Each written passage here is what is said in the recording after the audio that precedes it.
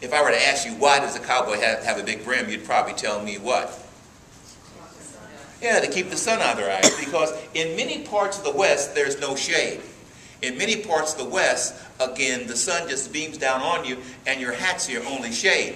But Stetson did something else too. The Stetson Company did something else too. Stetson Company was saying that the cowboy hat could be used for more than just keeping the sun out of your eyes. It could be used like a bucket. And if you're traveling out west where there's not many rivers or creeks, and again, your horse needed something to drink, you use your hat as a bucket. A hat was a very practical device to have, and cowboys almost always kept their hats, always had hats, wore the hats almost all the time. So cowboys' hats were very much a part of the cowboys' gear. Now you notice that my sleeves are long. It wouldn't matter if it was 120, 130 degrees outside, cowboys always wore long sleeves. They always wanted to protect much of their body as possible. And sometimes they might even have on a pair of underwear underneath these cowboy outfit, BVDs as they're sometimes called, long johns. And you might think it would make them hotter, but actually the perspiration, in fact, has a cooling effect. So long sleeves are very much a part of the cowboy's gear. These are chaps. In fact, I helped to make these chaps myself. And again, they're additional protection for the cowboy's leg. Barbed wire, sticker, brush, all those kinds of things. Some even said that the chaps would protect you against a rattlesnake bite. So if a rattlesnake were to strike you, it would have to go through your chaps and maybe your boots, and it was added kind of protection. So a scarf, and of course cowboys wear scarves all the time. Some of them I've seen from old photographs were so large that they come down this far on the cowboy. But the scarf was a very practical device. If you, for example, if you got cut, you could use it like a bandage. If you hurt your arm, you could use it like a sling. For example, driving cattle. The West is very dusty. Various parts of the West is very dusty. Wind blows all the time. It's very dusty.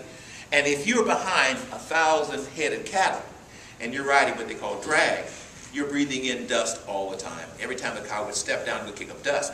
And so cowboys would pull their scarves up over their face, and then would sometimes use a scarf to tie around a horse's nose to make it easier for the horse to breathe. But cowboys would sometimes add what they call jingle bobs to their spurs. You may have heard that little song.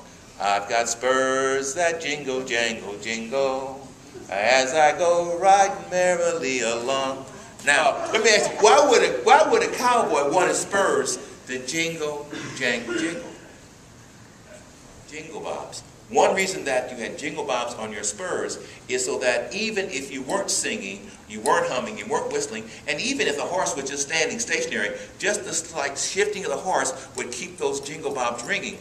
Because if it was ever perfectly quiet, any sound could spook those cows. If a horse stepped on a twig and it snapped, if a any rattlesnake had a rattle, any of those kind of things could spook the cows. So the jingle bobs was a way of, again, making sure that it was never perfectly quiet, so that it was less likely they'd have a stampede. So that's why they had jingle bobs. This is a lariat, so folks call it a lasso, etc.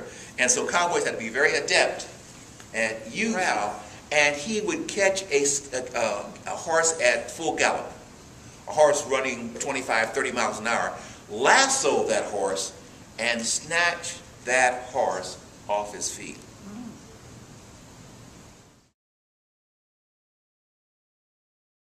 I even came across a story once where it said a cowboy had saved a cowboy's life.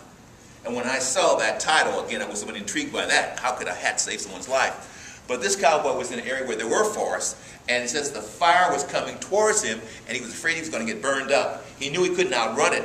So he dug a trench with his boot, he laid down flat, he covered himself up with dirt, and then put the hat over his face like this.